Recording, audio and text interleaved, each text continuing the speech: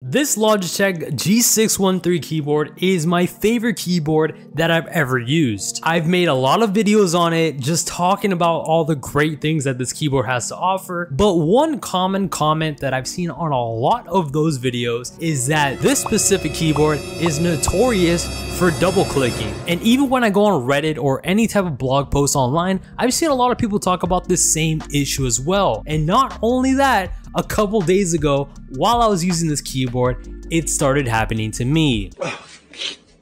All of a sudden, out of nowhere, my H button just started double pressing. Super annoying. Unfortunately, the H key is part of my password, so that was annoying too. And overall, it was just an unbearable experience. And the common solution that everybody was talking about was you have to replace the keys or you might have to replace the keyboard. And I'm here to tell you that there's a way simpler way to fix this problem without having to replace any of the components or the keyboard itself. Actually, this has to do with your battery. Yes, it's actually that simple. You just have to change out the battery on the back of the keyboard. Whenever it has any problems like this where it's double pressing when you don't want it to, it's most likely because this keyboard is low on battery. Yeah, I know, this keyboard for whatever reason does not have any type of notification of a low battery for you, so their way of stating that's on low battery is by making your keys double press. Don't ask me, I'm not Logitech. But yeah, that's literally all I did. I just got two more AA batteries,